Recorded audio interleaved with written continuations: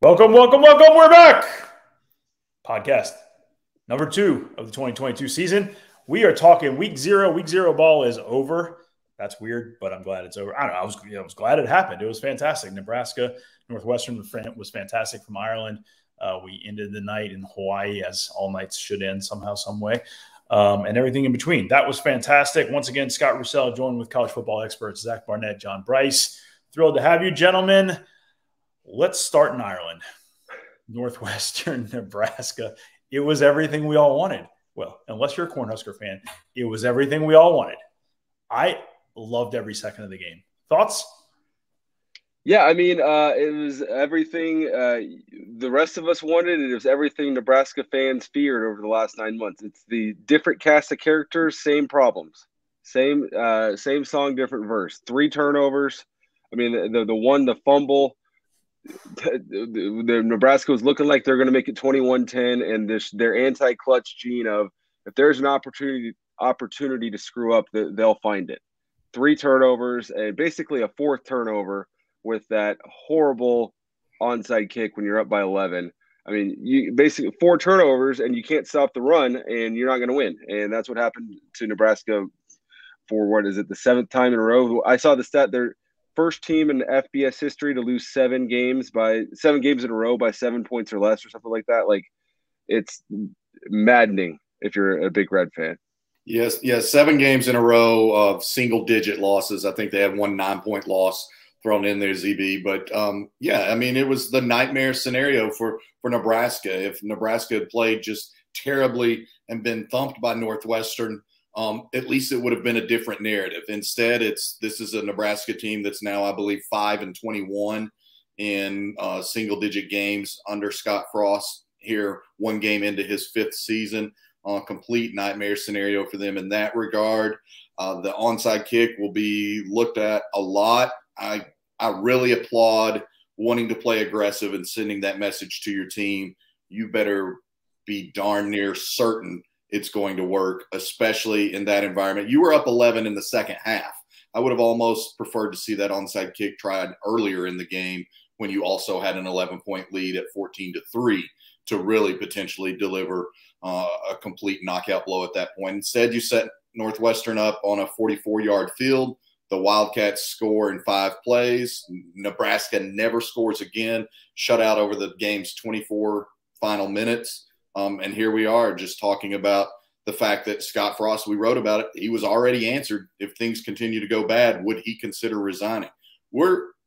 That's at 3:30 in the afternoon on the week 0 Saturday, guys. We talked about how insane it's been the last couple of years, but 3:30 on week 0 Saturday, we get our first true hot seat question. It's insanity. I do want to say, shout out to a longtime friend of mine, Mike Bajakian, the Northwestern OC. I thought he called a really good game. I thought the announcers were a little unfair late in the game about him being overly conservative. He just hung 31 on Nebraska after Northwestern struggled so mightily last year on offense. I thought Bajakian had it dialed in. I thought that they played the game very smartly down the stretch and put it all on their offense in the trenches to win, and then trusted their defense that they would win. And it was a great recipe for Northwestern. So I thought, they get the ball back with like 5:20, 5:30 maybe, backed up, and they produce a couple of first downs. I'm sitting there with my 11-year-old, and I'm explaining to him, I'm like, this is like a 5-minute offense. If you can just run the ball, like if you get 5 first downs, you run the clock out, you win the game. And we're talking about that, and then they're down to like 2:30, and maybe it's a second and long, third and long, and they run fairly conservative. And exactly what you're talking about, there were some people going, gosh, they were really conservative there. And I honestly think that was Fitz saying, hey, guys, we got Akers, who is going to put them on the 1. That was unbelievable. And then the defense is playing fantastic. And Nebraska is going to Nebraska. And Fitz played the odds, and he won. Yeah, no, I completely agree with that. We talked about it a little bit yesterday afternoon as it was unfolding. And again, I applaud that move. I typically am not in favor of that kind of conservatism. But you force Nebraska to burn all of its timeouts. You've got already Nebraska in its own head about how many times it's been in this scenario and failed. And then you got a guy who's out there hitting a lob wedge and dropping them at the 3. I mean, it was best case scenario for Northwestern the way that game unfolded. And it was Northwestern saying, hey, we're going to be physical. We're going to out physical this team that talked about how many times their offensive linemen were puking. And then, by the way, thanks to you, Scott, we got to see one of the great opening salvos of college football weekend on Twitter. I'll let you share that. Northwestern's O-line coach just had a little fun on the Twitter after that. That's all. Anyway, my wife did recognize that college football is back when I'm screaming at the linebacker. It's like, I don't know, a minute 40, second down, third down. Nebraska catches the ball over the middle. I'm like, tackle him. Just tackle him inbounds. Tackle him inbounds. They missed the tackle. The guy gets out of bounds. Clock stops. I was like, you got to tackle the guy. It was college football was back. It was a moment. A Nebraska defender missing a tackle. Where have I No, this was Northwestern. Okay. This was to tackle the Nebraska ball carrier, get him down the ground. Clock would have run down like a minute 20, minute 30, and then they'd been inside a minute on the next play. Blah, blah, blah, blah, blah. Anyway, Northwestern got the win. I was happy for Fitz. Nebraska, I just don't know, guys. Don't know. All right, rest of the day. Western Kentucky eventually got it growing, took care of Austin Peay. I'm excited to see what Western Kentucky does next week. We'll talk about that in a second. UNLV handled Idaho State. UConn put up way more fight than Utah State was probably wishing for or expected. I don't know if you guys got to see some of that. I got to see some of that. UConn looked okay. They looked much better coached, to be honest. Yes, that was obvious to me. They looked like they had real coaching with real plan. Great. It looked like Jim Mora, has definitely made the most of the 9 months or whatever it is that he's been there. And they looked like, from the last time we checked in on them, which was last September, they looked like a completely different team. So, you don't want to take credit for a moral victory in this sport, but UConn looked like a much, much different team than last year. Yeah, what I saw out of UConn was discipline and fundamentals, and also the early forming of belief, because they had a couple of chances in that game early on to maybe say, oh, here we go again. And instead they battled through all 4 quarters. And that's what a coach in year one, game one, is especially looking for.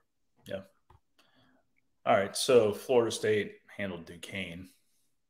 Good job, guys. Mm-hmm. Illinois handled Wyoming. I think Illinois has got Indiana coming up in week 1, which is a weird thing to say, but interesting. FAU put it on Charlotte eventually. I got to see early on in that game. I didn't see much past maybe the first quarter. You guys get to see much of that one? I didn't see a lot. I saw a little bit. Charlotte, I think, has got some obvious gaps to fill on offense right now. Not a lot of offensive identity seemed to rise to the surface in that first game. And, it's big years for Willie Taggart down at FAU, and it's a big year for Will Healy at Charlotte. And one of those guys got the start he needed, and the other one did not. Yep. Yeah, good game by N'Kosi Perry, the FAU quarterback, the Miami transfer.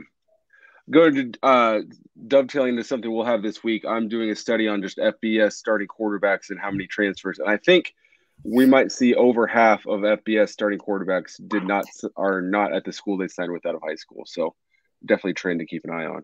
Yeah. Real life. Nevada eventually found a little bit of a groove. Ken Wilson gets the first win there, which is awesome for him. Congratulations.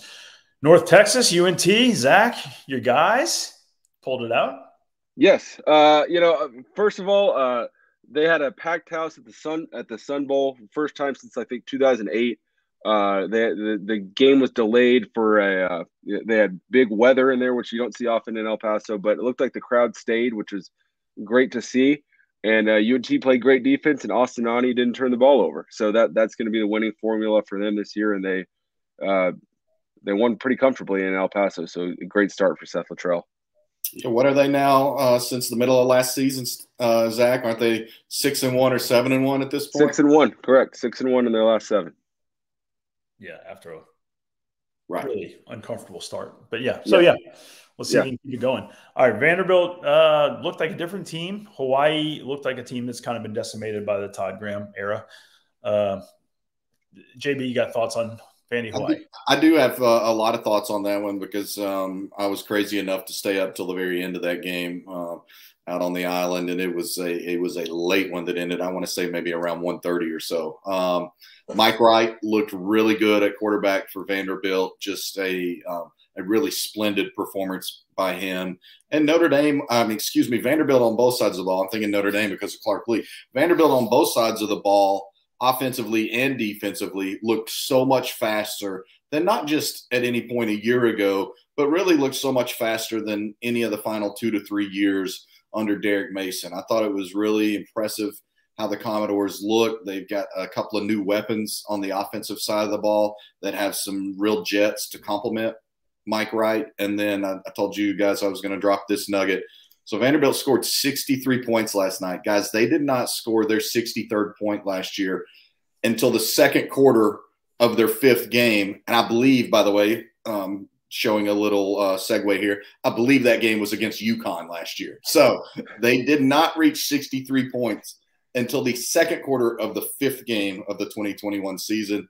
They had 35 points in the third quarter alone last night, which I think was more than they had in 7 games last year. All right, so quick story. Now I want to segue to week 1 games, and we'll do some rapid fire stuff. So playing in Ireland, northwestern Nebraska, the stadium loses internet. Hence, they can't process vendor sales transactions. They can't process beer sales. So somebody there makes the absolute right call. Everything's free. Literally, everything was free. Anybody walk up and say, hey, may I have 9 beers? May I have a couple hot dogs? Can I have whatever else they sell in Ireland? And it was free for everyone. And they sold out of everything. I live in Baton Rouge. I was trying to process in my head if that had happened in Tiger Stadium. And I think it happened early in the game. How quickly Tiger Stadium would run out of alcohol. It's mind-boggling. I mean, can you guys imagine that? It would be within 10 real minutes. The word would pass, hey, free beer, and it'd be gone in 10 minutes. What I would like to know would be the per capita expected consumption between a stadium in Dublin, Ireland, and Baton Rouge, Louisiana, because I think those would be some pretty heady numbers. Yeah, I agree. Yeah, it would be fascinating to know how much alcohol, per fan, per capita, per seat, each stadium stocks. Yeah. LSU and Wisconsin are probably top 2 if we're talking FBS. So does Wisconsin sell it in stadium? I can't remember. I don't know. I'm just assuming that they do, but yeah, exactly. Yeah. Everybody should. Why not? Good fun. All right, week 1.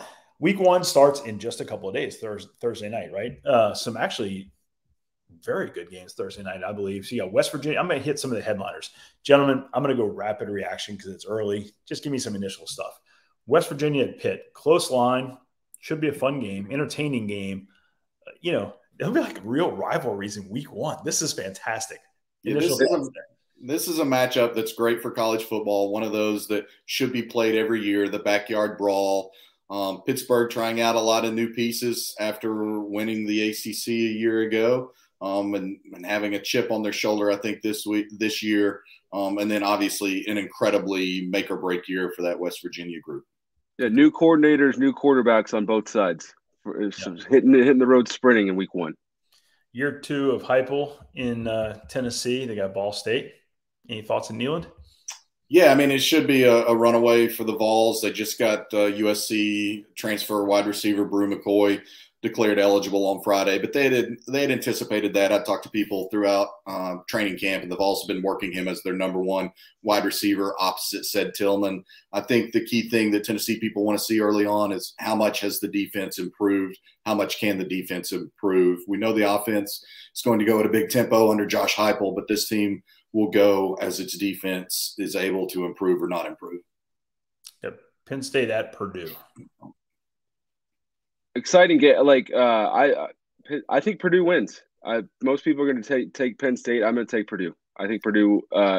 There's a long history of those Big Ten East teams struggling on the road at the Big Ten West. So give me a upset pick, Purdue.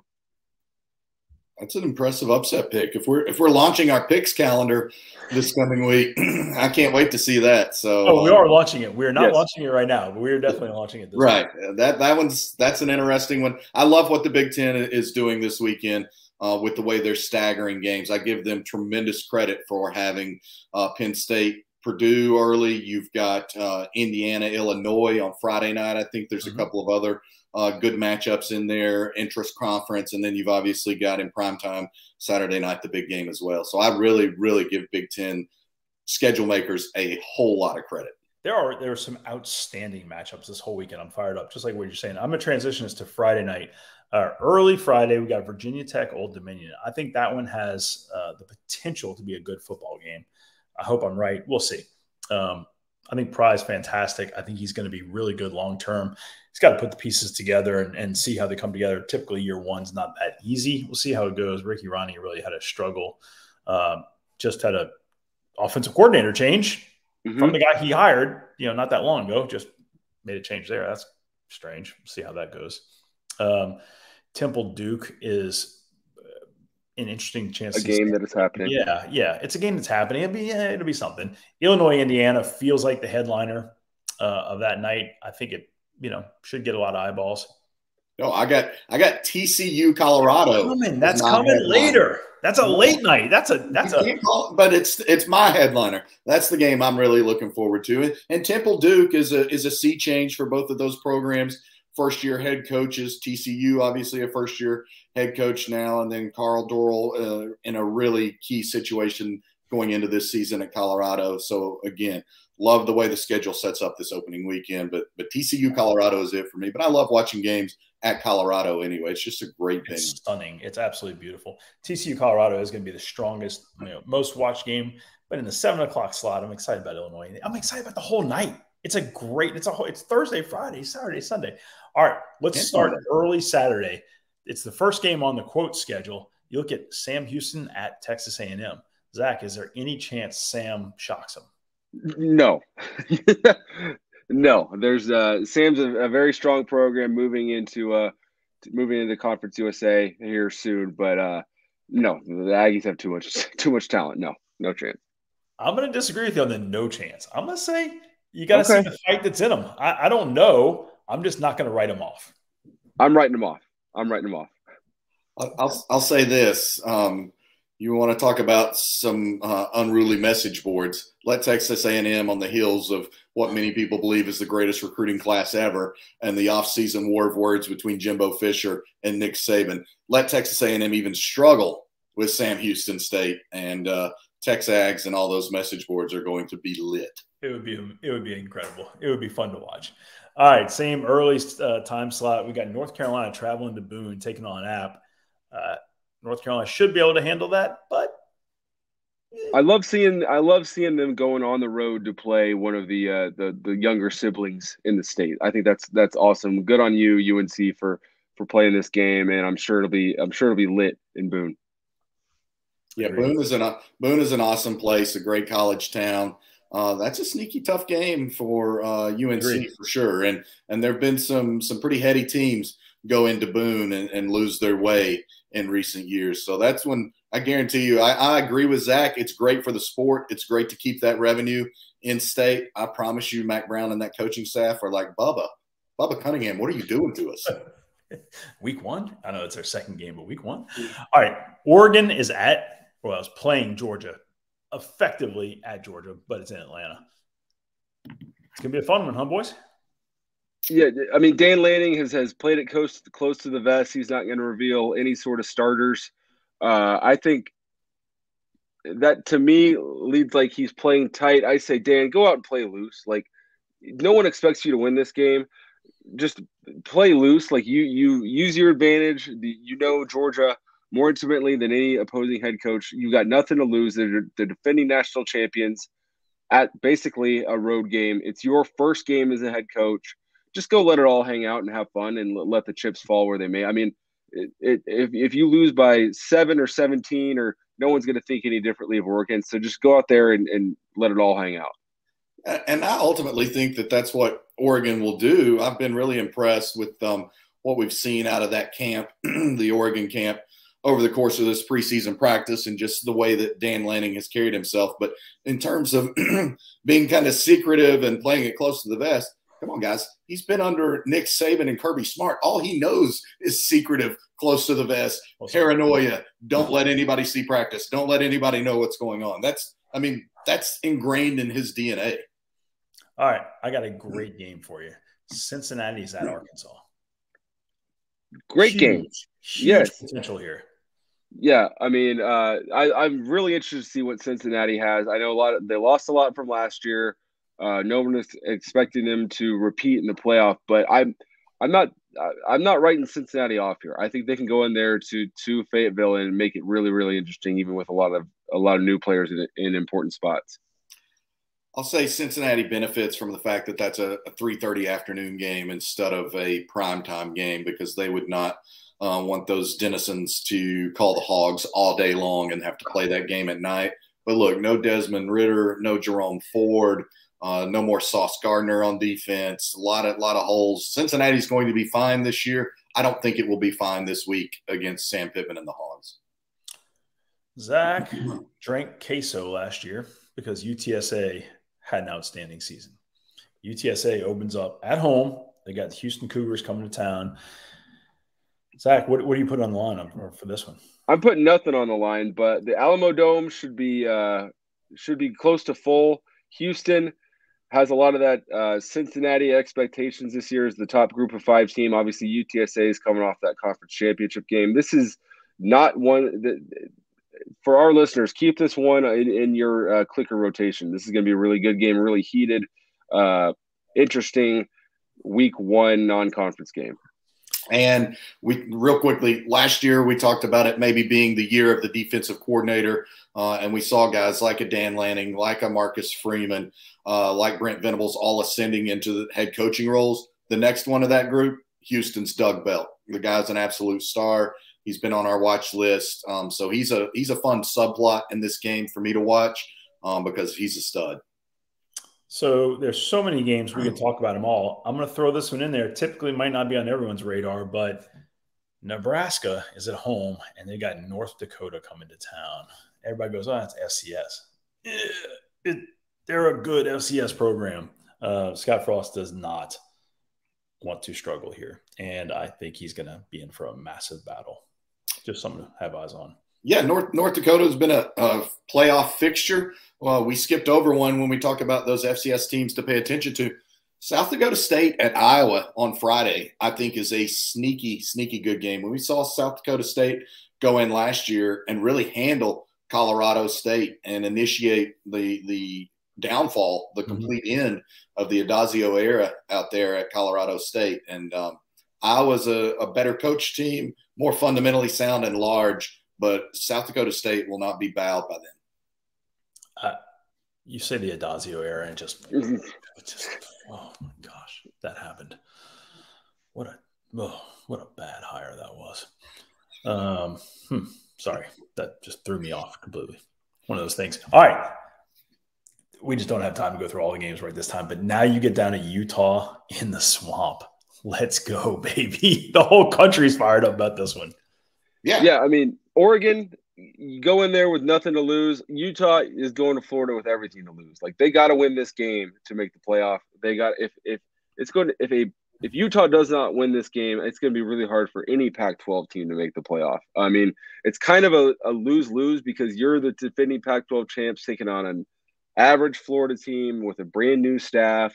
But if Utah can go into the swamp and win, that would be great for that program. Obviously, great for that conference.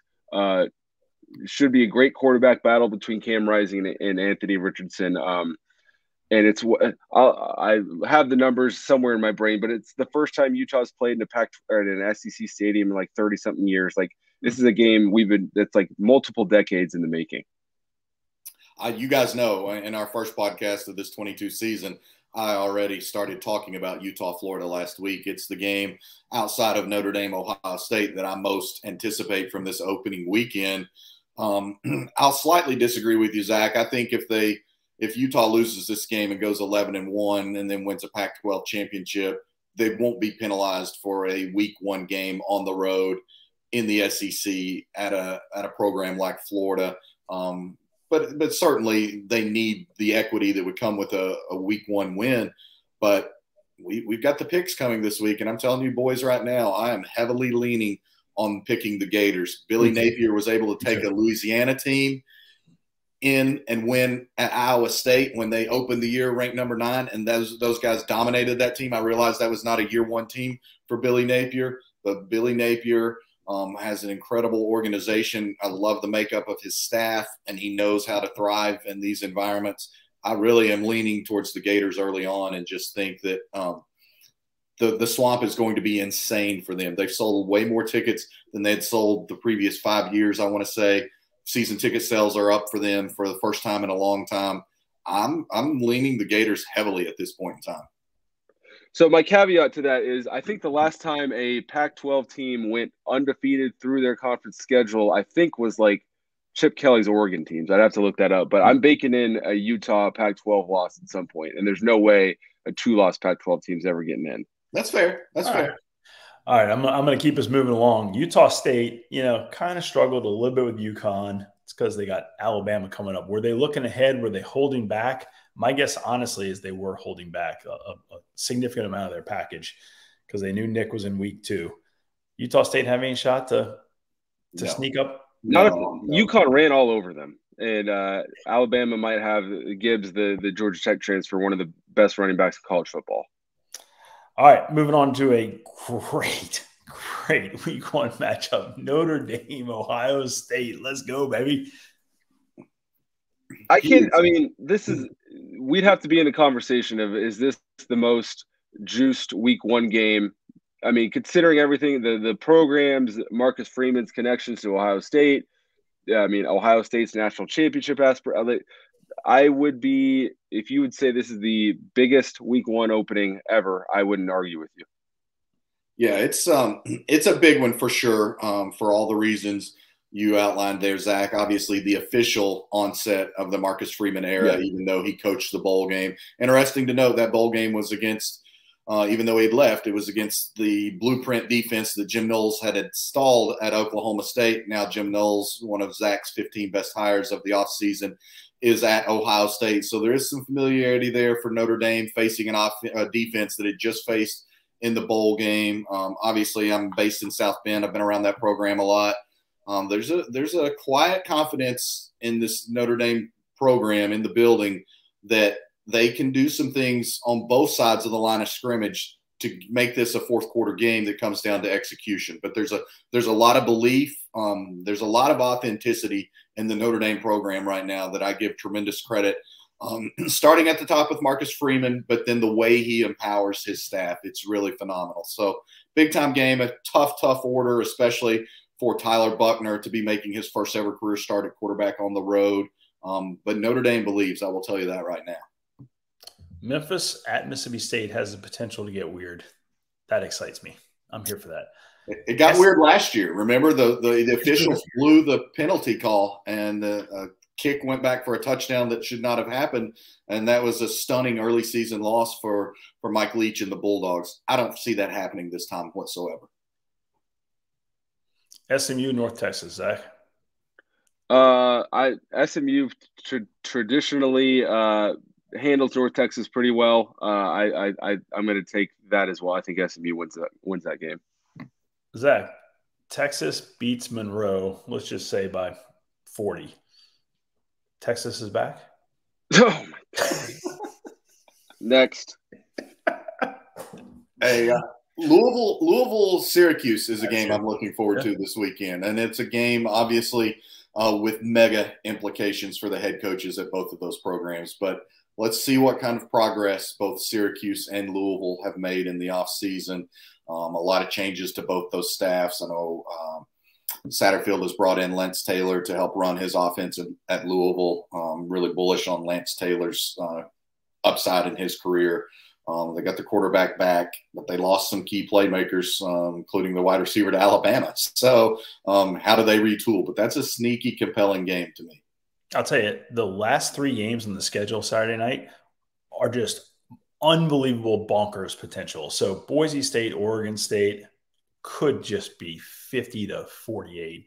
Kent State, Washington, nobody knows how that one's going to go, and I think it's going to be a lot of fun. Western Kentucky is going to go try and hang 90 on Hawaii. I don't know they'll do it, but there's going to be points scored, and it's going to be great fun. Yeah, we saw Western Kentucky needed just about all the points they were able to hang on Austin Peay last night. Scotty Walden's group really came to play and gave WKU some fits. And this is WKU program trying to sustain the success that it had last year with Bailey Zapp and Jareth Stearns, the dynamic wide receiver and quarterback combo. Where does WKU go this year? And what can Hawaii do to start getting its footing under Timmy Chang? After a long sleep Saturday night, Sunday morning, the CFB gods will grace us again with college football Sunday night. Florida State LSU in the Dome in New Orleans. Scott, how excited are LSU people for this game? Like, is it going to be packed, or is it going to be one of those neutral set games where there's only like 50,000 people there? Well, it'll be good, and it'll be strong lean LSU. I would not tell you I live in Baton Rouge. I would not feel like there's this massive excitement about that game being in New Orleans. There is a lot of excitement about the game. There's a lot of excitement. Hey, we'll see how Brian's going to do. The quarterback thing, we'll see how that plays out. It's a whole new staff, and there's building excitement. They need to see it.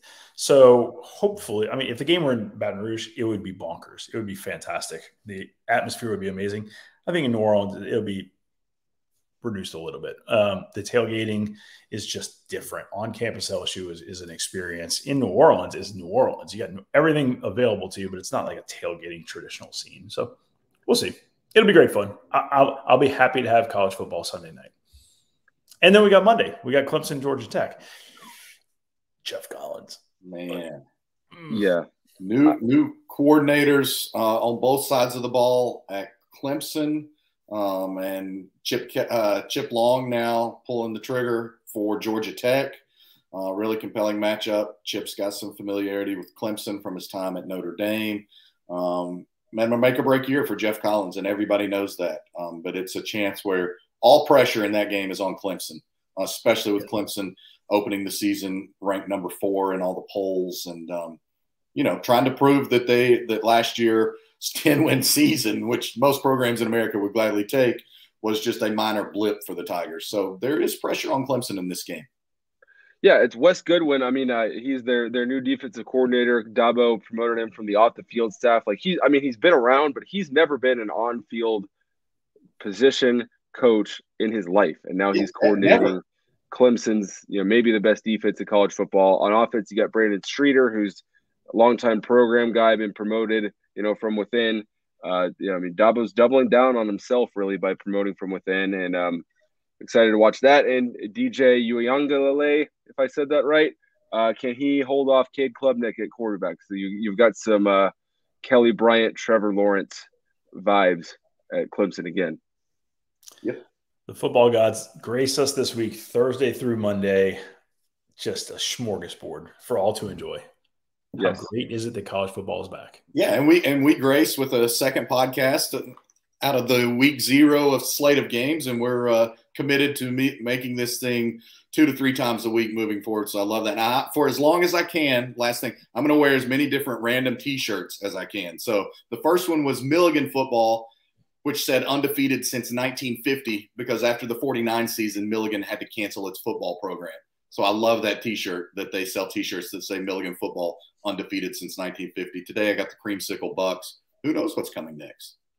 And our boy Dougie Samuels, 1-0, off to the right start. Yes. I think they play again this Thursday. We'll update again before that. All right. Gold-blooded. College football is back. FootballScoop Podcast is back. Like us, rate us, share us, subscribe, do all those great things. Tell your friends, tell your girlfriend, tell your wife, tell everybody, tell your kids. It's great to have everybody. We'll see you on the website and on Twitter and everywhere else in between. Go enjoy your Sunday.